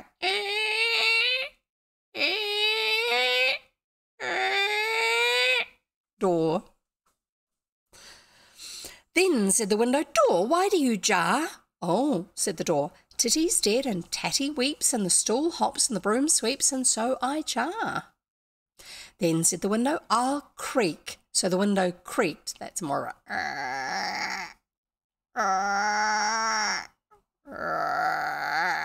when you're moving it, moving the window. Then said the window, I'll creak. So the window creaked. Now then there was an old form outside. A form, I think it's like a bench seat. I'm not sure. We'll see how it reacts. Now there was an old form outside the house, and when the window creaked, the form said, Window, why do you creak? Oh, said the window, Titty's dead and Tatty weeps, and the stool hops and the broom sweeps, the door jars, and so I creak. Then, said the old form, I'll run round the house. Then the old form ran round the house. I'm thinking the form is probably a little bit like a saw stool or a sawhorse, where often it will sit outside and people will lean on it or sit on it, but it's actually used for when you hold a piece of wood in place and then you cut to keep it so you're not cutting down onto ground level, you're up at a height that you can work at. That may be what it is, or like one of those long stools, but used in the same way. Then said the old form, I'll run around the house. And then the old form ran around the house. Now there was a fine large walnut tree growing by the cottage. And the tree said to the form, Form, why do you run round the house? Oh, said the form, Titty's dead and Tatty weeps, and the stool hops and the broom sweeps, the door jars and the window creaks, and so I run round the house. Then, said the walnut tree, I'll shed my leaves. And so the walnut tree shed all its beautiful green leaves. Now, there was a little bird perched on one of the boughs of the tree, and when all the leaves fell, it said, Walnut tree, why do you shed your leaves? Oh, said the tree, Titty's dead and Tatty weeps, the stool hops and the broom sweeps, the door jars and the window creaks, the old form runs round the house, so I shed my leaves. Then, said the little bird, I'll molt all my feathers. So he molted all his pretty feathers. Now, there was a little girl walking below, carrying a jug of milk for her brothers and sisters' supper. And when she saw the poor little bird molt all its feathers, she said, Little bird, why do you molt all your feathers? Oh, said the little bird, Titty's dead and Tatty weeps, the stool hops and the broom sweeps, the door jars and the window creaks, the old form runs round the house, the walnut tree sheds its leaves, and so I molt all my feathers. Then, said the little girl, I'll spill the milk. So she dropped the pitcher and spilt the milk. Now there was an old man just by on the top of a ladder, thatching a rick. Rick, haystack, and you thatch them. You stack the hay round and round in circles or squares, depending on the country you're in, and where the stems cross, it pushes it up higher and higher, so you get the shape, and then you actually thatch the top of it to form a roof that will not let the water in through the centre at the top, so that it stays edible for your animals through winter. So he's thatching a rick. Now there was an old man just by on the top of a ladder thatching a rick, and when he saw the little girl spill the milk, he said, "Little girl, what do you mean by spilling the milk? Your little brothers and sisters must go without their supper."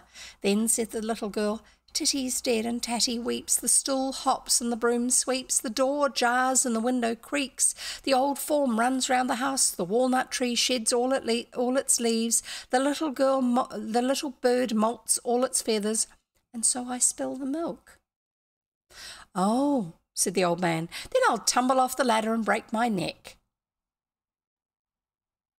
So he tumbled off the ladder and broke his neck. And when the old man broke his neck, the great walnut tree fell down with a crash and upset the old form and the house falling knocked the window out, and the window knocked the door down, and the door upset the broom, and the broom upset the stool, and poor little Tatty Mouse was buried beneath the ruins. The end. I don't think there's a moral to that story. I think it's just one of those weird stories, as I've said, that this book seems to be full of. So that's the end of the reading part of today, but I will have a go at cutting out these ears. Oops. So I'll have a go. Get that out of the way. The book stand takes up too much room for what I'm doing.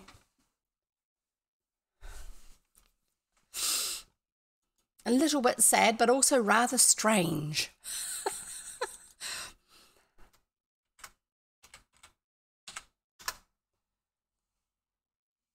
Did you know that we have cat facts? We also have dog facts. And there's another one too. I should find out what it's called. And they're random. Seriously, they are random. And I don't think they cost anything to use. Chat commands. I'm just looking to see what the last one is, because I know there is another one that I set up. Cat, dog, I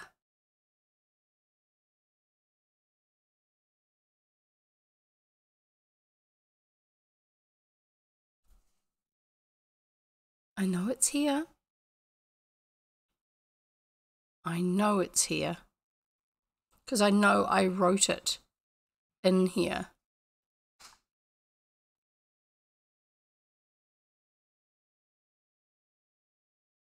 I've got a weather forecast. You can type in !forecast and then the name of a city. Don't know about a town, but you can give it a try.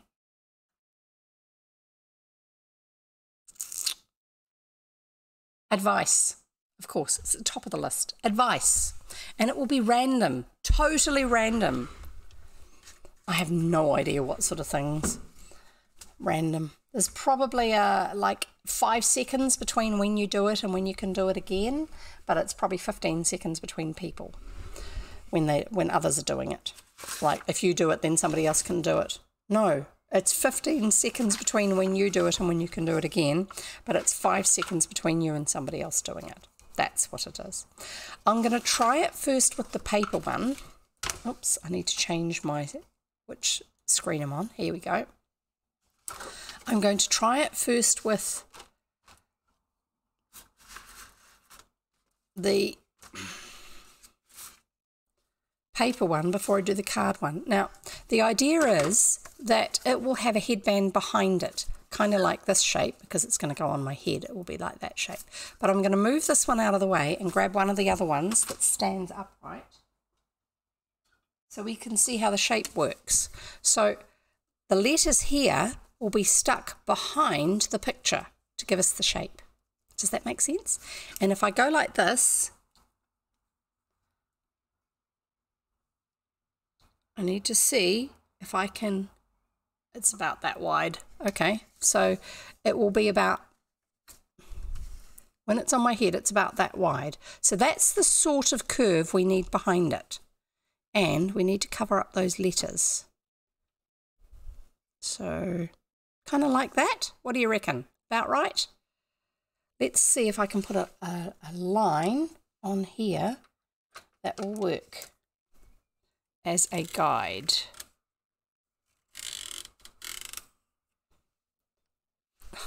My pencil was getting too short, so I pulled apart a pen that the ink had run out of. That's the end that it normally is, and I realised instead of breaking it, all I need to do is take the other end off it. And then the pencil was too thin, but I stuck some paper around it and shoved it into the hole, and it worked. So that works for making it so I can carry on using my pencil. I love, Squibble has pencils that she uses a lot, and so therefore she sharpens them a lot and ends up with really, really short ones, but she wants to use them as long as possible rather than throw them away when they get too short to use. So what she's done is she's got an artist's one of those things. They make proper ones for artists. And so what she's done is she's actually, just cut the extra paper off, she's got, it's like a metal tube which has a ring around it.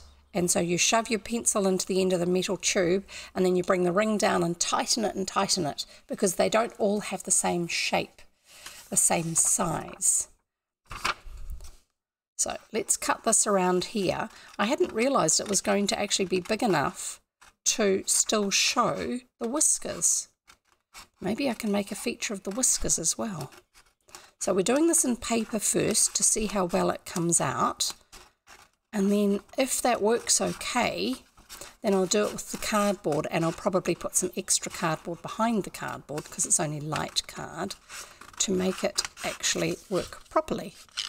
And that also shows me that where the whiskers are isn't quite right. I didn't balance it. So the advice that Aranelle called was don't use Excel or PowerPoint documents for your basic word processing needs. Okay, I won't. Not that I ever did anyway. So let's make this a little bit big around the edge. I'm not going to do it super neatly here. I'm just going to leave a little bit of a random as gap. And then I can, if I ever want to, I can make it neater. Do you ever get ideas to make something and then it's like, I like the idea, but how am I going to do that? How does that work? Can somebody give me an easier idea to make work? And the cat one that I called up was cats with long, lean bodies are more likely to be outgoing and more protective and vocal than those with stocky build. I didn't know that. Did you? So I have some, here it is, double-sided tape. Double-sided tape, and if I put the double-sided tape on in a few patches on this, then we'll see if it's actually going to work. So Aranelle called up Cat. During the time of the Spanish Inquisition, Pope Innocent VIII condemned cats as evil, and thousands of cats were burned. Oh, what a harsh man. Unfortunately, the widespread killing of cats led to an explosion of the rat population, which exacerbated the effects of the Black Death. It would be nice if it was just him that was affected by it, but everybody was. Oh dear, goodness me. You don't know the consequences of something when you make a great big edict about something and deal with it harshly without actually seeing what the knock-on effects might be. So let's try putting this on here. So double-sided tape on each end of the letters. It's probably going to be a lot cleaner and tidier for a test anyway than trying to do it with the hot melt glue. Hot melt glue is great for some things, not so good for others. Sorry, I'm just going to check something on my camera.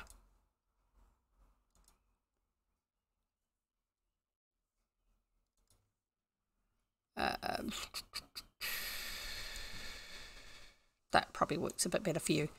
I was quite bleached out, considering that I keep forgetting that when something's in a smaller window, you often need to actually boost the lighting set up in it.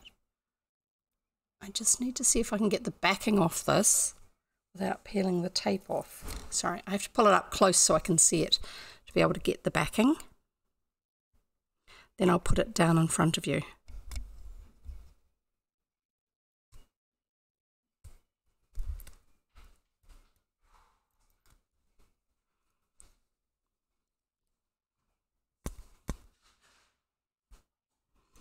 Right, that one I can get off. Now we need to see if I can get this one off. Because it's not all stuck down hard on cardboard or something like that, it's a bit odd to try and get the backing off. It's quite funny. Sharp, well, that might do it.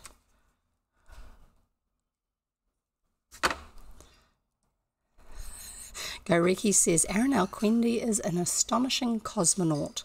There you go. How's that for an affirmation? Yep, found it. Found the edge. Yay. So now we'll see. I might need to put this on my head to get the shape right, to be able to put this in. Hopefully I won't catch too much hair. It's just because I didn't mark where those ends should go. Did I?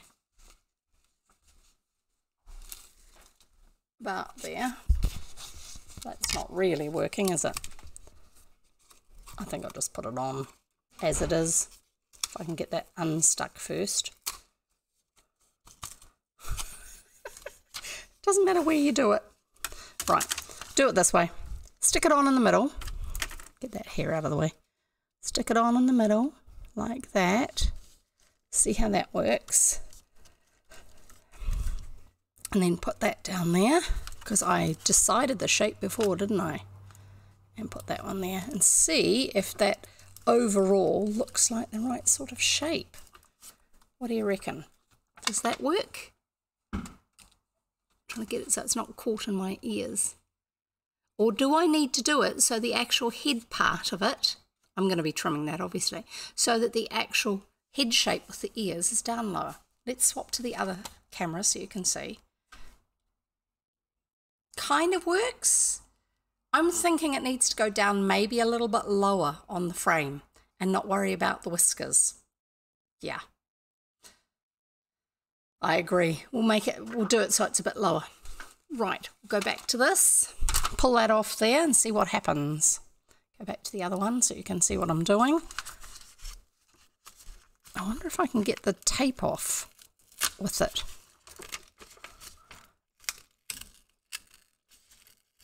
Is it coming? One of them's taking the tape, and one of them this. Now, if you can make the bow red too, it'd be great. Absolutely. I mean, if it's kitty, it's got to have a red bow. Don't forget, this one is actually just the trial version. Let's take that shape again. Oh, look, my release paper should help here. So if I go like this, that shape should be the right shape.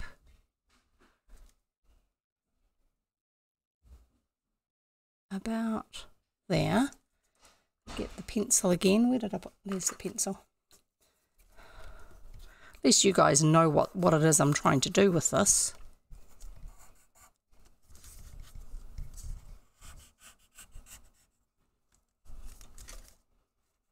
To be saying things like, now just make the bow red.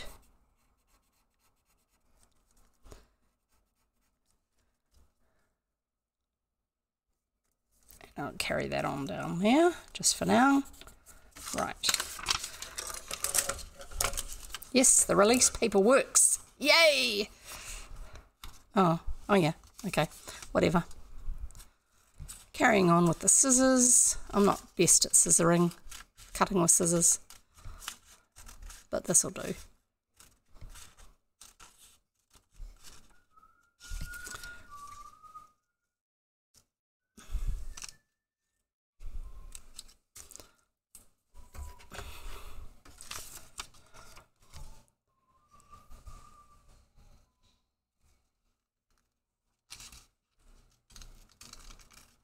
I might have to go back to wherever I got those headbands from and get some more, because I like the fact that they have bits that stick up, because I can use that idea, the sticking up bit, for holding up things, all sorts of things.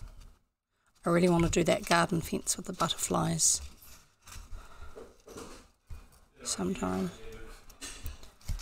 So nearly there, nearly there.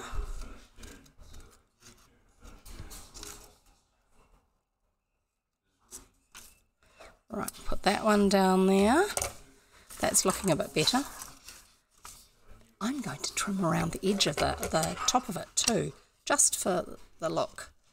See if we can get it to look a little bit more realistic. Just for now. Here we go, up and around.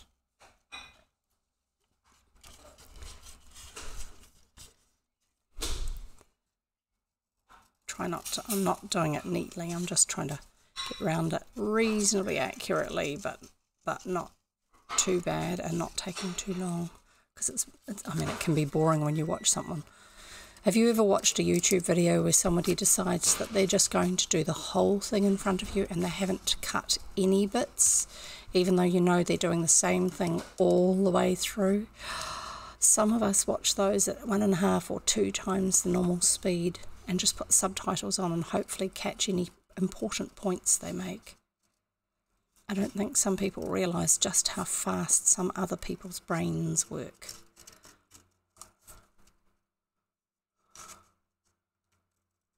I know mine does, it's the ADHD. I'm going to cut off the whiskers.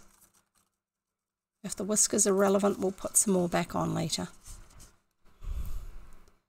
Because I can easily print off some more. I know exactly how I got the size that I've got. And it's doable. So, it's not very big, the piece that we've got left, but it should work. Sorry, I keep on pulling it up too high so you guys can't see. Let's see. Oop, that's sticky on there. That's right, those two left there, sticky on. So about halfway is there.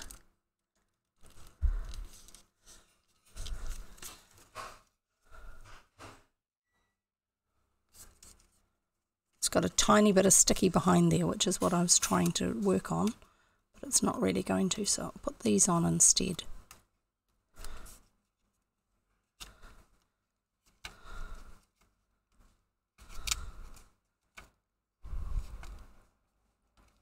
See how that works. Looks a bit better. I don't know if it's going to actually be worth doing or not, but we'll see. Hang on. Put that there. Swap to the other camera so you can see it.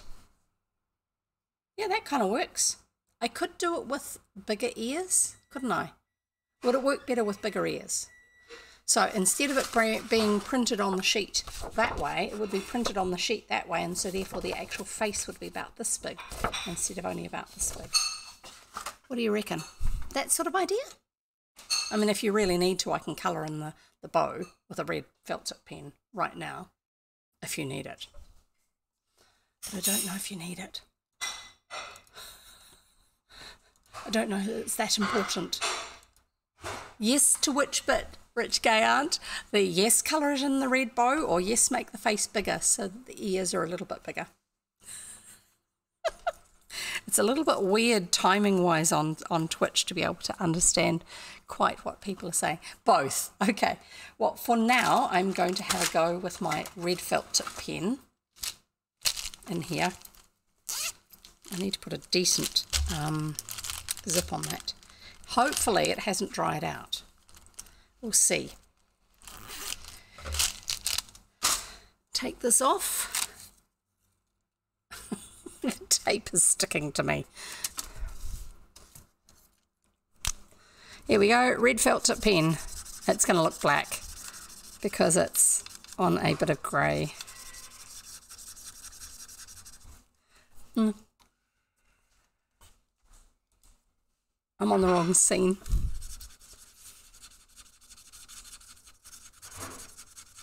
So what I will do, because the best way to print this is using the laser printer, is I will print it in this sort of stuff because it will still show well. with the black outline, but I will make this bit so it's not got the grey in it, because it's from a coloured print. But being a laser printer, it's not going to print colour, obviously. And when I do the proper one, I shall then colour these bits in so they look a little bit more appropriate. It's a shame I don't have a lighter colour, but you can't make something that's already dark go lighter when you're using pigments. You can't do them with pigments. There you go. So that's effectively the current version of it, and we shall get round to doing another print of the card-based one. There you go. That's kind of the effect we're going to go for. And that sort of proportion of how far down from the ears it is, I think that works well. And we shall do it with a bigger print for the actual face. So the face is there to there. So that's that wide. So if I get my ruler out, I'll measure it with a ruler instead of measuring it with a biscuit packet. So currently it's about 15.5 centimetres wide, but that's because it's about an inch in from the edges. So if I put it on here and go this way, I don't think I want it to be 25 inches wide. I think I'll scale it to somewhere in between. I'll probably see how much of this image height-wise fits onto this page, and I think that would actually be very effective. And then I will do this bit so it's not coloured at all, and then I can put whatever colour I jolly well choose in there if I use a felt tip pen as a starting point, or if I use glitter or fabric or something else like that. Well, since I've got Mickey Mouse ears, well, a Mickey Mouse, no, I've got a Minnie Mouse bow, I might as well have a kitty bow. Hey, do you remember this? Just in case you're wondering what I'm referring to.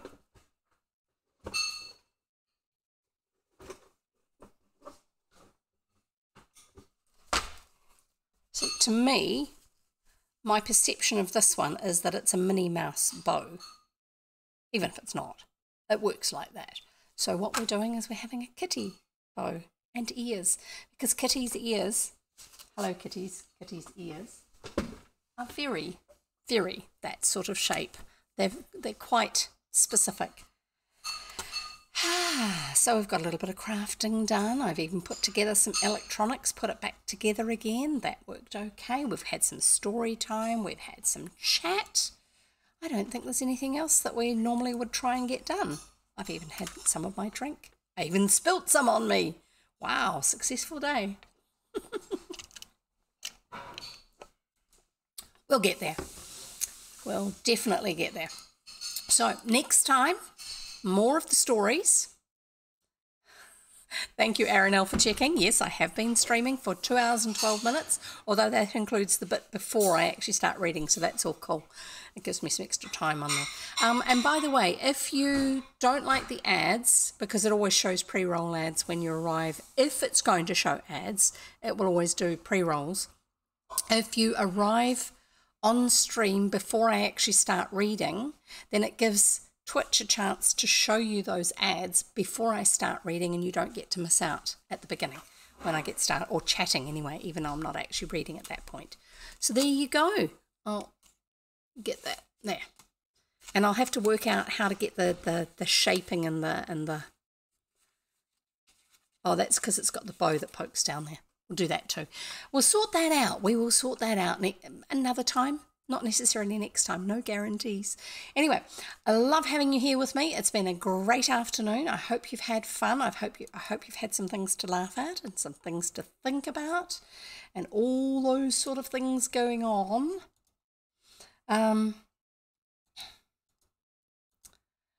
But we will get there.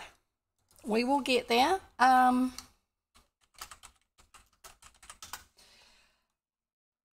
Shall we go and see if we can actually raid somebody? Sorry about that shelf date. Yeah, I am today. You did just miss me. I'm just about to see if we can go and raid somebody. These are the ears that I had been talking about doing. These are not the finished version. This is the trial. How long ago did I start? I started 2 hours ago, 2.25 hours ago. Well, technically the stream started 2.25 hours ago, but I started 2 hours and 5 minutes ago, roughly. So however long that works for you, that's my usual start time. That would have been 3 o'clock for me, New Zealand time. Yes, at least you got to see Hello Kitty. I will be working on a better version of this with a wider face, because I think it would work better with a wider face. She's got this cute little chubby face. I mean, so have I too, but not necessarily cute, but a chubby face.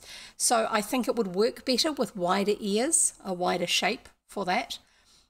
And do it so that it's not the dark red because it's shaded over grey. Well, whatever. Maybe do it with the glitter if I can. Whatever. Hi, Squirrel. Great to have you here. And I'm just about to go. Sorry about that. I'm just going to have a look over here and see if there's...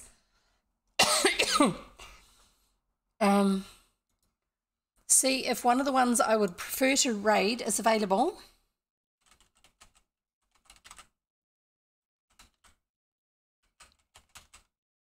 Nope,